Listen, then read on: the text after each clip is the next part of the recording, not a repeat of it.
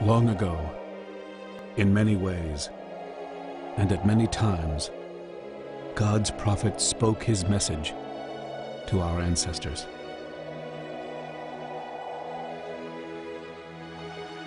But now, at last, God sent his Son to bring his message to us.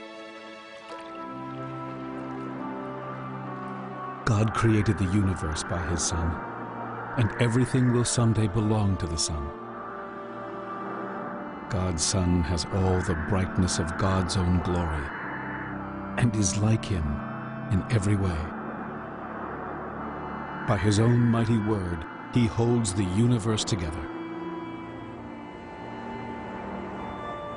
After the Son had washed away our sins, he sat down at the right side of the glorious God in heaven.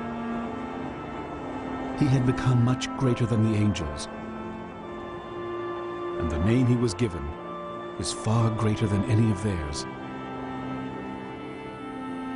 God has never said to any of the angels, "You are my son, because today I have become your father." Neither has God said to any of them, "I will be his father, and he will be my son." When God brings his firstborn Son into the world, he commands all of his angels to worship him. And when God speaks about the angels, he says, "I change my angels into wind, and my servants into flaming fire." But God says about his Son, "You are God, and you will rule as king forever." Your royal power brings about justice.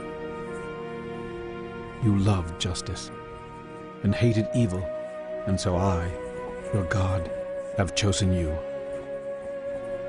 I appointed you and made you happier than any of your friends. The scriptures also say,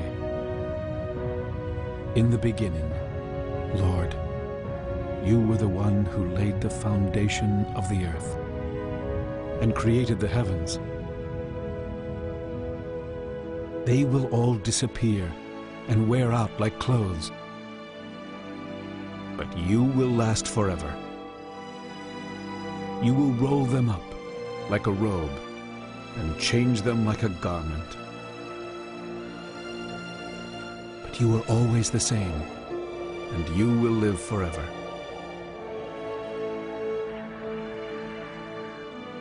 God never said to any of the angels, "Sit at my right side until I make your enemies into a footstool for you." Angels are merely spirits, sent to serve people who are going to be saved.